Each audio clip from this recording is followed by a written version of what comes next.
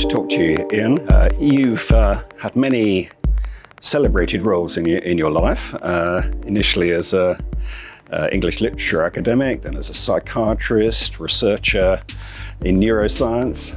More recently, you're best known for your books and as a philosopher, really. And I wondered which of these very different roles is closest to your heart and which has given you most satisfaction?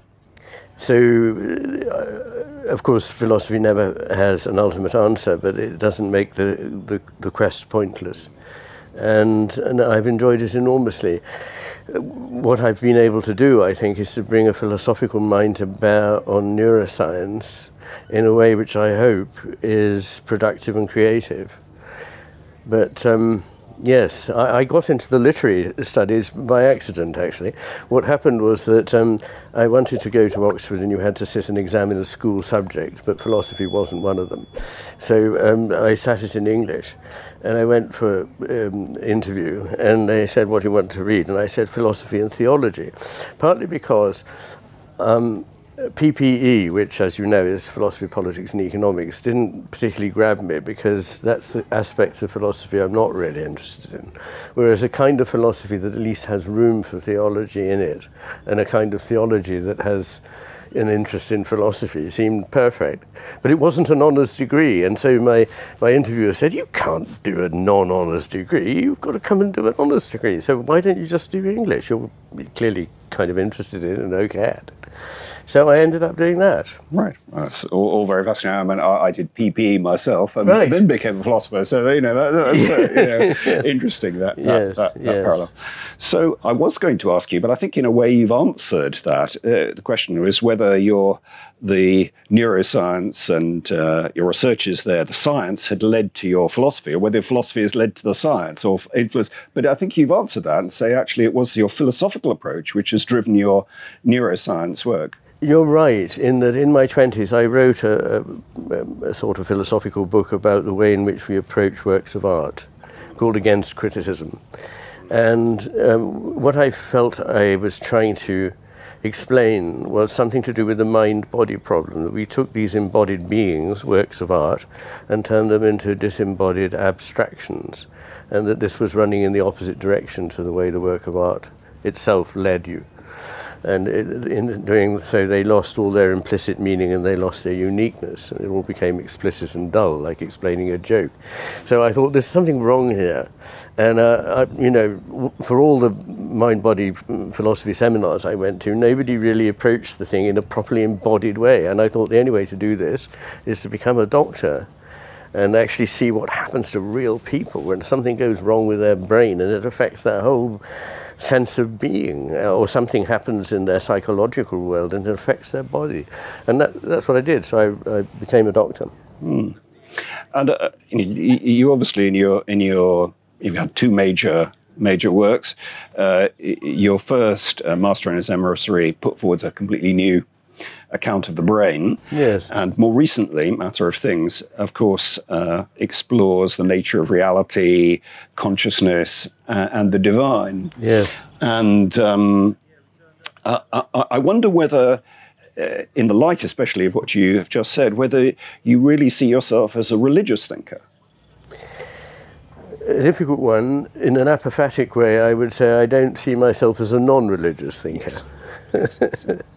In other words, I'm not one of these people who has no time for, no interest in, and no room for whatever it is that people have timelessly explored, which is this sense of something that goes beyond the immediate and the rationally explicable. And so it's interesting because a lot of philosophical colleagues said, don't include a chapter on the sacred in your book, because everyone will go, oh no, he's a faith head, you don't listen to him. And I've been waiting for flack from atheistic people. I haven't got any at all. The only flack I've got has been from rather down the middle Christians who've written to me saying there's a sort of Christ-shaped hole in your account. Why do you not talk about it? And there are two reasons for that. One is that I wanted to be inclusive, not exclusive. I wanted anyone who had any inklings of anything divine or sacred to be able to be welcomed in and not have this thing, we're Christians here, so you better sign up to 8 impossible things before breakfast. And the other thing really is that I don't really myself feel entirely certain what I think about Christianity. What I can say is that it seems to me to have quite possibly the most rich mythos about the nature of the relationship between humans and the sacred that there is. Whether I believe certain things are literally the case seems to me almost irrelevant. That's interesting. So I think that maybe leads on to something I'd like to ask you about, which is your understanding of truth. I think it's probably fair to say that you and I share a criticism of reductionism and so forth, and materialism in science. But we both see how important science is and see that one has to pursue it. But maybe there's an area where we have a rather different approach, which would be in that I think that while you are often wishing to point to our inability to actually access truth, I feel quite a lot of the time you're wanting to say there is a truth and that we should try and get to it. Is that fair? Absolutely fair. I think there's a distinction to be made between something that's just out there and we need to go fast as we can and get it, and something that is always going to be a matter of greater or lesser approximation. So I don't hold that there is a truth that somebody one day will hold and say this is the truth. But I believe that we should be and are compelled, drawn by our minds, our imagination, our intellect towards wondering which of these various things that people believe is truer than the others. And do you think then there's any tension between, on the one hand, pointing in a way to our inability to access truth, and at the same time trying to be telling people what you think the truth is? Or is there some sort of tension in that?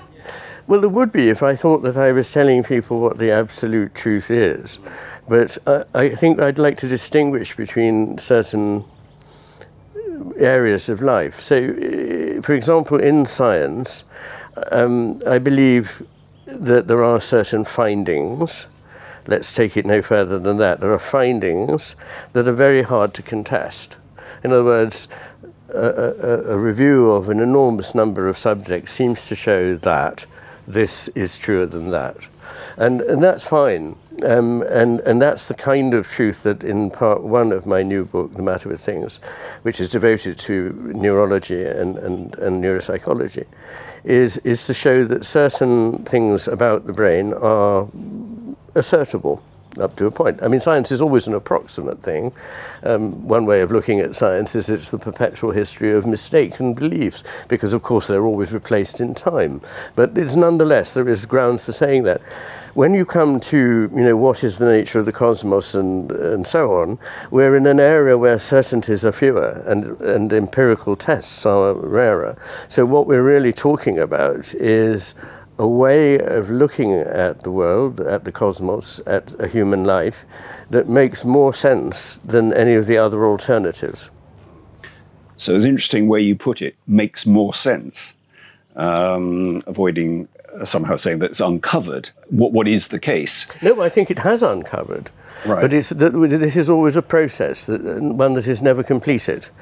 So it's perfectly respectable to be a seeker after truth. I think it's rather disreputable to say, I have found the truth. And of course, the fact that we can't be certain doesn't mean that everything's up for grabs and that in a postmodern way, anything that you want to say is true. I don't believe that. I think that's, I was going to call my new book, not The Matter with Things, but There Are No Things. And somebody pointed out to me that might align me with a certain postmodern school, which basically says that whatever it is that we think is something we just make up ourselves. Yes. I don't believe that. I also don't believe in a kind of naive realism that there's just stuff out there in some way that a lot of scientists seem to believe, and it's just our job, like Geiger counters, photographic plates, or whatever to pick up the data. And one of the puzzles there, isn't it, is that if you don't buy the naive realism story about the world, you are in this sort of interregnum type space of wanting to say things, but at the same time having a caveat that this shouldn't be taken as definitive in some way. And do you think that when one is doing that, saying, take it like this, but this isn't definitive, that itself is like a new form of definitiveness, that you're saying, well, this is how it really is, that we can't really grasp the ultimate, and we're just in this space of trying to point to something. Do you think there is a puzzle there or not? I don't think it's a puzzle in that there's no alternative to it. I think that as a philosopher, you're not going to say, but I don't really believe this, because in that case, why did you just bore us with saying it? Why don't you say what you do believe? So we all say what we believe to be the case, but belief is inherently approximate. We are fallible beings. Our experience is not universal. But is that claim, belief is inherently approximate? That sounds like a definitive account. The belief is inherently proximate. Well, there is a word game like this which goes, the only thing that's certain is that those who believe that there's anything certain are wrong. Yes. And that would be the succinct way of putting what you're pointing to. And to an extent that there are paradoxes, like this sentence is untrue, you have to accept that. But I think that you and I probably know that there's quite a difference between a certain kind of dogmatic kind of philosophy in which one thinks simply this is, advancing the sum of whatever it is we know in a reliable and a way that is never going to be revised or repeated, and a view that whatever it is that we understand is to some extent provisional, but that we don't have the choice in this life to be completely certain. We only have the choice to do what seems to us better. So in your account of the brain, you have the essentially a notion of two different ways of attention: left brain attention, right brain attention. Yes. Do you see your own theory as a product of your left and right brain? I certainly do. And I don't think that I'd be better off, or anyone would be better off, if they had a left hemispherectomy. It has its role. My only problem is that it tends, because it knows literally less than the right hemisphere, that it thinks it knows everything.